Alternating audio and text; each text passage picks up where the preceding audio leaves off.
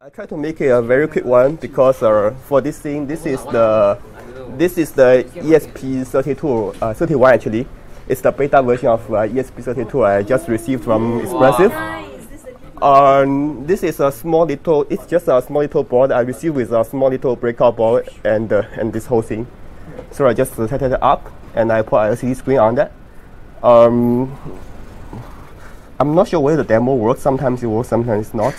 I'm not sure it's whose problem, but what happens is now is I'm doing one small little WebSocket server, and for this web page, actually what it does is grab all the video, then it's streamed to the LCD screen. Nice.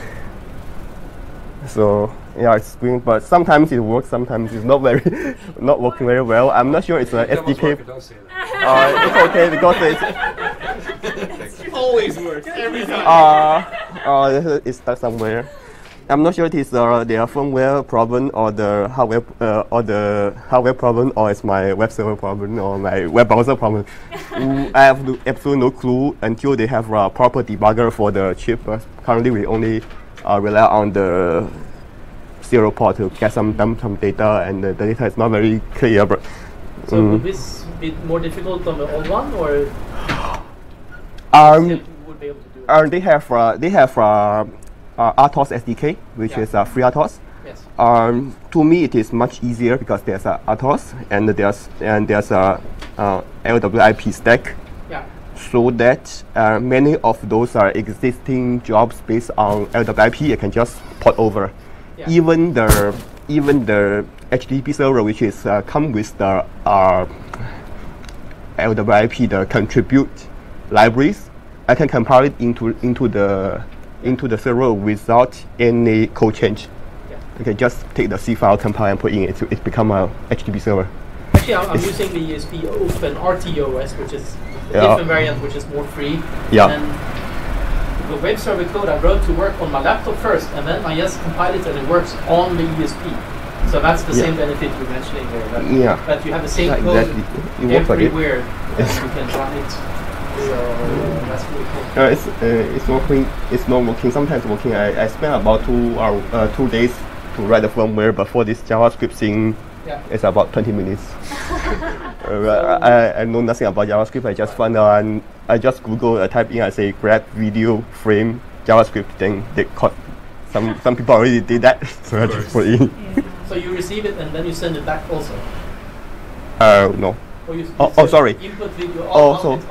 What happens is this is the left side. This is a video. It's a fixed video. This is the video tag. Then left side is actually it's a canvas. Yes. Yeah. And then you draw to the canvas, and I change this to like 16-bit color because original was 32-bit, and I reduce it to 32-bit 16-bit color. And for this screen is 160 by 120 or 128. So I can roughly calculate it's about 40 kilobytes per second, per frame. So I'm running about like 10 frames per second. So it's about 400 kilobytes per second. It's streamed to the screen. Yeah. It looks like it works, and actually it can go faster, but probably somebody could write an MPEG decoder or something. Definitely, because what we know is that this is a dual-core processor. There's one processor for the Wi-Fi, and another processor is application processor. But for the SDK they give us, there's only one processor is being used, and that's why we have plenty of RAM, because another processor is not underutilized. So it gives us a lot of RAM. The SDK is the Wi-Fi one, or? Sorry? The one that is used in the SDK is the Wi-Fi. It's the Wi-Fi one, yeah. Oh. Yeah, it is the Wi-Fi one. So the other one, there's currently no way to use it? Currently, there's no way to use, and it's supposed to have Bluetooth, and currently the SDK doesn't open that portion also. But it is continuously evolving. So. But are the two cores similar, or is it different cores? I suppose there's one low energy core and one full power core. Right. So that you can like sleep the high power core all the time. Sure. This one. This is what we know now. Yeah. But this time the documentation and everything is much better than last time. Of course. They learn a lot. Yeah. So how much RAM does it have when you start it? Okay, this is a very confusing topic now. Yeah. The claim says there's 400 kilobytes of RAM. Yeah. What we know is it had to be divided by 2 processors, so you have half. But when we have the SDK, we use we try to get the heap size. It's about 70K. Oh, okay. Okay, and they claim that this is beta testing, so they guarantee that in the end we will receive about 3 times of the free RAM, so 200K of RAM. Yeah. So that's what we know now, but this thing is still evolving, and this is not the final product yet. So well, we don't know.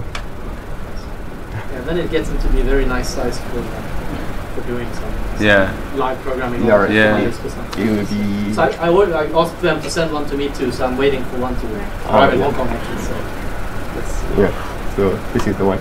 Is there any indication of the price? No. When will it? It's in a few months. Right? Supposed to be the first quarter of 2016. Nothing. All right. So once again, leave the demos on. I leave it here.